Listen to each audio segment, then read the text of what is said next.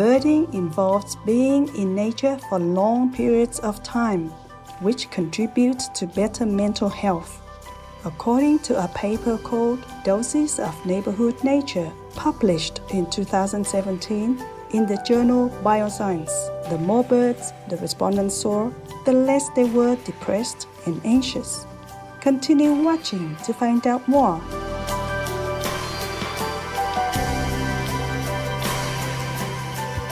Honored viewers, I am Andre. If you ever visit Luxembourg, the smiling people would cheerfully say Moin, which means hello in Luxembourgish.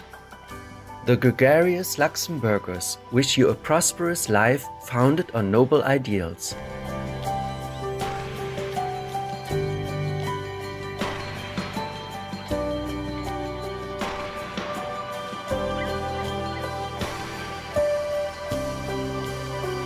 Welcome to our program Birding, Connecting Us with Nature, Part 1 of 2.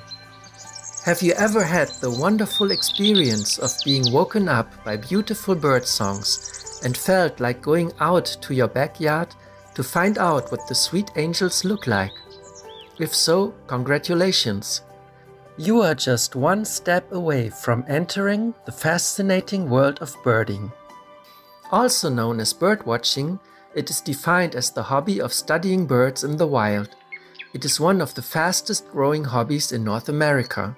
The Canadian Nature Survey found Canadians spend more time birding than gardening, and in 2016, over 45 million Americans enjoyed observing wild birds, according to a US government survey. Books documenting wild birds can be traced back to the late 18th century. However, it was still considered strictly a pastime for ornithologists and some very enthusiastic bird lovers, until Roger Torrey Peterson of the United States published the first modern field manual called A Field Guide to the Birds in 1934. This book, which features clear diagrams and illustrations for each bird species, enabled readers to easily identify our winged friends. It inspired many people to become interested in birding.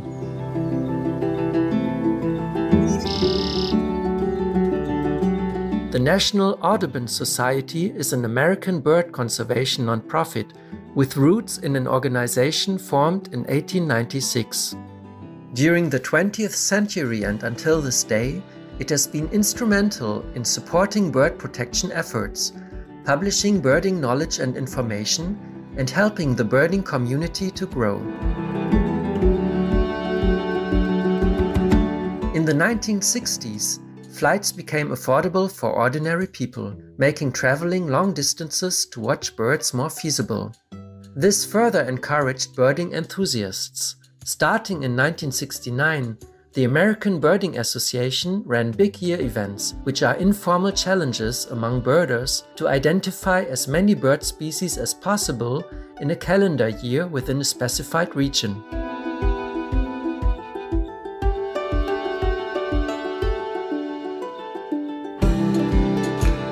The 2011 fictional movie The Big Year is an adaptation of a 2004 book of the same name by Mark Opmasik that relates the true story of the three challengers vying for the 1998 title of the best birder in the world.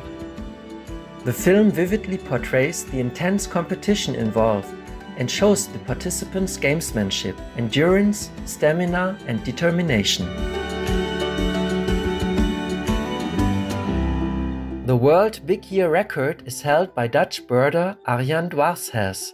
In 2016, he observed an incredible 6,852 bird species in 40 different countries.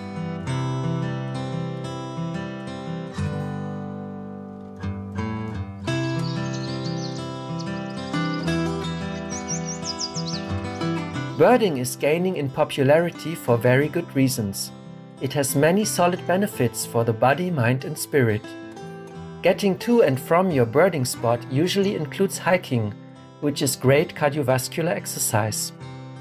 And while doing so, you are breathing in fresh air and soaking up the sun and producing natural vitamin D. Birding also enhances mental alertness and makes one physically engaged, as it takes quick eyes and arm coordination to scan and track our fast-moving feathered friends using binoculars.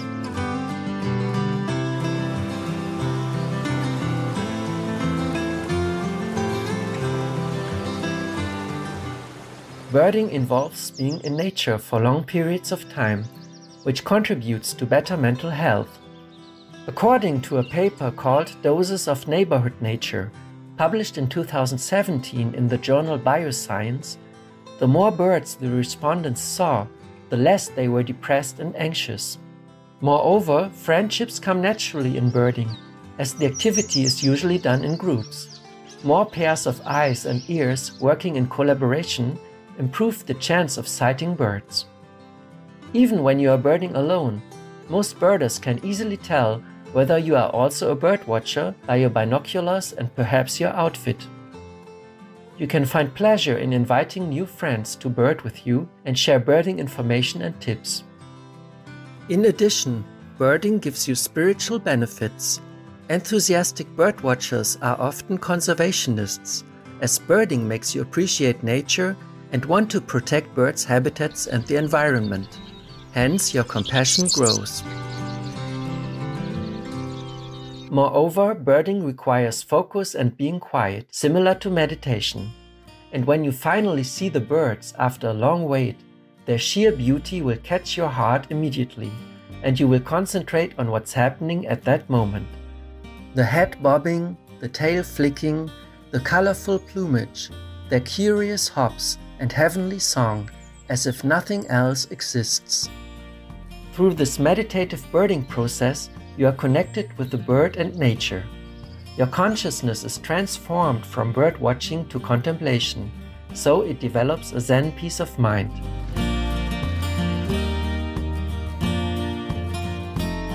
For maximum birding enjoyment, here are the essentials to prepare before your outing. The first requirement is a good field guide. For a novice, each bird you encounter is a mystery, and playing detective to solve the case is a core part of birding fun. A field guide describes the unique features of each bird species, the color, size, shape, behavior, and song, as well as the differences between males and females, adults and juveniles.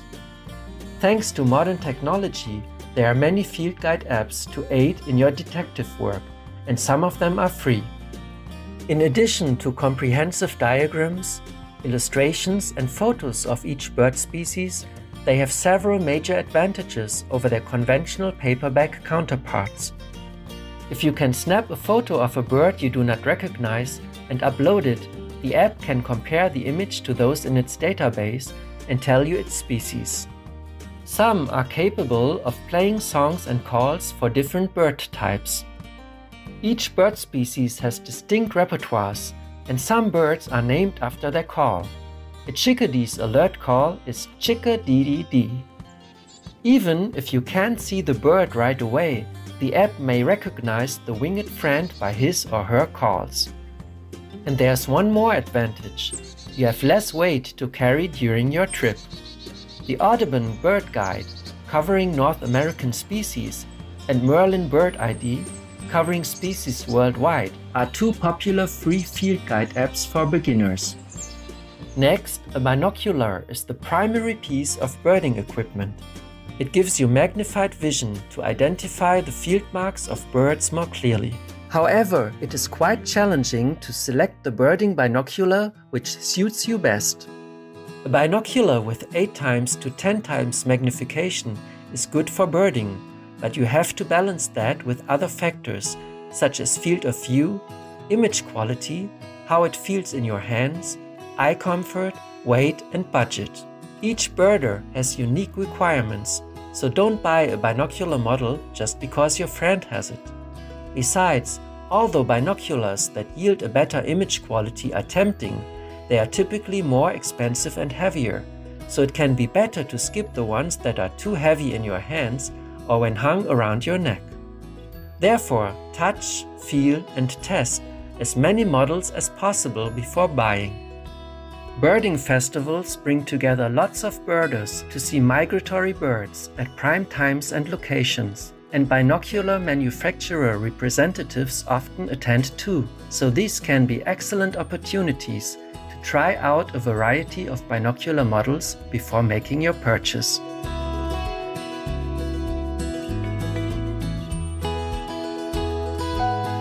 If you cannot or don't feel like traveling that far, you can simply try birding in your backyard. You may be surprised by how many bird species visit your garden. With a field guide and a binocular, you are set to go. Here are some tips for backyard birders. First, timing. As backyard birds are most active during their foraging times in the early morning and late afternoon, these are the best times to observe them. Second, make your garden more attractive to birds. Just one bird feeder can lure many species of birds, and multiple feeders with different types of food, seeds, fruits, berries, and nectar for hummingbirds or sunbirds work miracles. Bird baths are quite effective as well. You can see wonderful bird actions there. They like to play with water. How they drink, bathe, dry themselves, and preen is joyful to watch.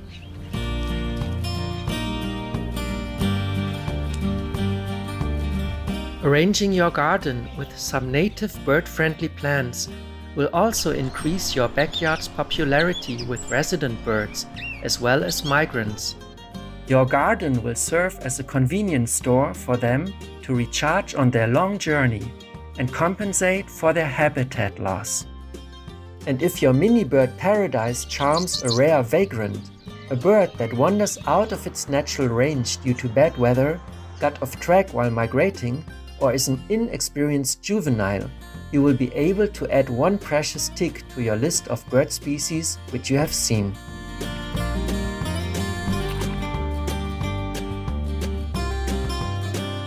Welcome to our program Birding, Connecting Us with Nature, Part 2 of 2. In the previous episode, we introduced the benefits of birding, also called birdwatching, and provided tips on birding around your house. In today's show, we will talk about how to get ready for birding away from home, as well as birding ethics and etiquette. Birding in the field is exciting as it satisfies our explorative nature. To have a successful birding trip, it's best to plan well. The first step is to pick the birds you'd like to see and find out where their habitats are. Local parks, ponds, and hiking trails are all nice birdie places you can consider for a short outing.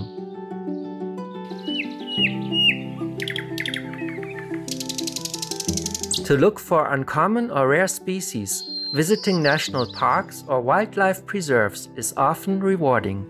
Such sites typically contain mixed habitats, such as fields, woods, ponds, and streams, so you can see more bird varieties.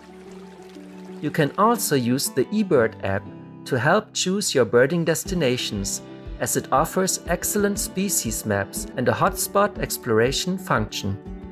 If seeing many migratory birds is what you crave, you should visit one of the migration hotspots, such as High Island, Texas, USA. From early March to mid-May, thousands of birds migrate north. After a long 1,000-kilometer, 18-hour flight across the Gulf of Mexico, High Island is the first location which tired migrants land at. It provides them with the food and cover they need during their long journey.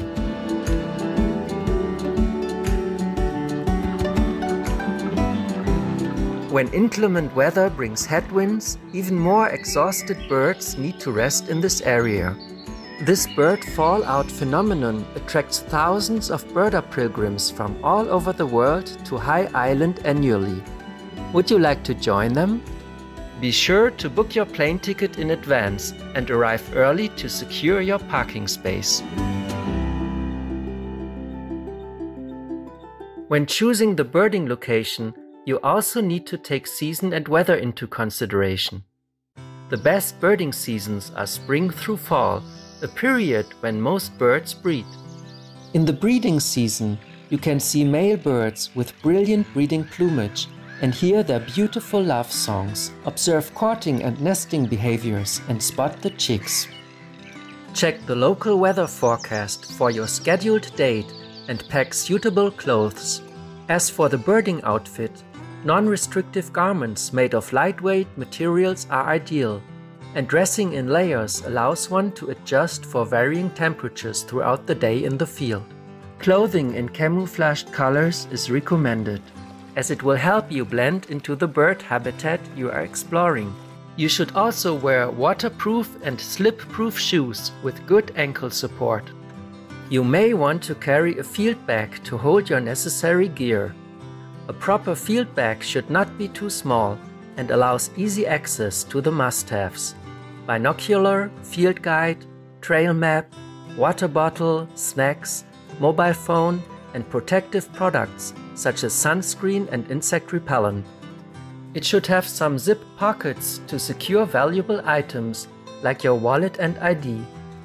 The material should be water resistant and make as little rustling noise when opened or moved as possible to avoid disturbing the birds. If you bring a camera along to create a personal visual bird list or assist in identification, a field bag with a cushioned rear panel or a separate camera bag is also recommended. The last thing to plan before your exploration begins is logistics. Using public transportation is a brilliant idea, as you can save fuel and parking costs, and it reduces your carbon footprint. There are plenty of comprehensive, user-friendly online guides to birding using public transportation, such as New York City Audubon's Birding by Subway map. You can also use apps like Citymapper to see public transportation options to your destination in major cities around the world. Just remember to include some cushion time for possible route delays during your wallet-friendly birding trip. We are very lucky to have so many beautiful birds around us. While we are enjoying this wonderful feeling of being connected with nature, it's our responsibility to protect the welfare of our feathered friends and their habitats. Here are some of the birding ethics we should practice. First, reduce disturbances. It is safer to keep all disturbances to a minimum, as some bird species, especially the rare and endangered ones, have a low tolerance for loud sounds. Noise, direct light, laser pointers, and flash photography can agitate birds. Please remember to turn your mobile phone off or keep it on silent mode. Chasing birds is harmful, especially to the exhausted migrants that just traveled hundreds of kilometers and need a good rest. Feeding should be avoided, as getting food from humans is disruptive to their foraging instinct, and our food is unhealthy for them. Playback is the practice of playing a bird species song with a digital device to attract them into one's view. Although playback is a powerful tool, please use it ethically. Keep the volume low and just play short snippets of a song, then stop and wait for a response, as the overuse of playbacks could have negative impacts on birds and obstruct improvements in your birding skills. Second, respect their space. Don't invade a bird's territory when he or she shows signs of agitation, such as making alarm calls or fleeing. Please be very mindful of birds sitting in their nest. When the bird family is stressed, the eggs or chicks may fall out, and parents may even abandon the nest. On the other hand, desperate bird parents may attack intruders to protect their young. So please restrain your excitement and watch them from a safe distance, and do not disclose the nesting location to others. Third, please don't litter. Our trash hurts the birds in many ways, directly and indirectly, causing injuries, impeding their digestive system, poisoning them, and making spaces uninhabitable. A quote from Chief Seattle, the famed 19th century Native American leader. "Take only memories, leave only footprints," is the perfect approach to birding. Bring back any rubbish you have accumulated in the field and give the birds a hand by collecting any waste you find along the way.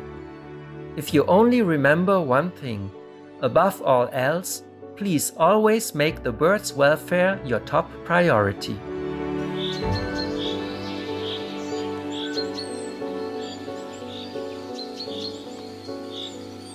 Similarly, when you are birding with others, it is important to follow birding etiquette so everyone can enjoy a rewarding connection with nature. Here are some guidelines. First, keep others' view clear. When you are looking for a suitable position to see a shy bird, please make sure you don't move in front of someone else and block their line of sight. Be patient and wait for your turn, and do others the courtesy of sharing your good spot.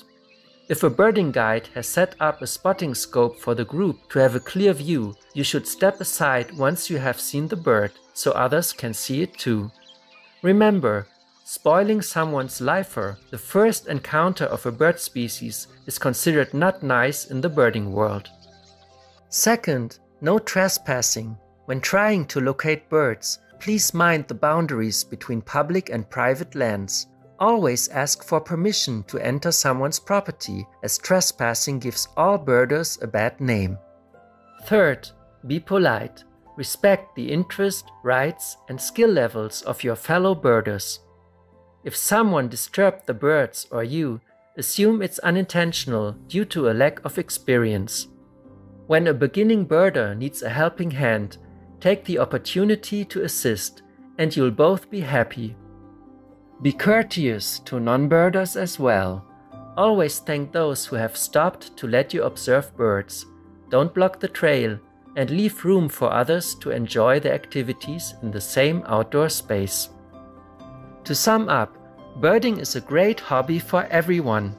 By connecting with nature and our cheerful feathered friends, you'll receive many physical and psychological benefits, and the learning and surprise elements can add a lot of fun and thrills to your life. In addition, the experiences make us more loving, polite, and respectful to birds, nature, and other individuals, which makes for happier people. That's why birders say, once a birder, always a birder. Nature will win you over, one bird at a time.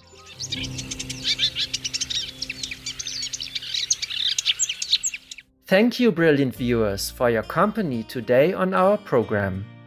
Up next is 4 Beings Who Take Care of the World, Part 3 of 5, on Between Master and Disciples, right after noteworthy news. May you and your loved ones feel recharged by nature's healing energy. Our programs offer many languages. Please visit suprememastertv.com/schedule and suprememastertv.com/HL. Nos programmes offrent plusieurs langues. Veuillez visiter suprememastertv.com/schedule et suprememastertv.com/HL. Nuestros programas ofrecen varios idiomas. Visiten suprememastertv.com/schedule y suprememastertv.com/HL.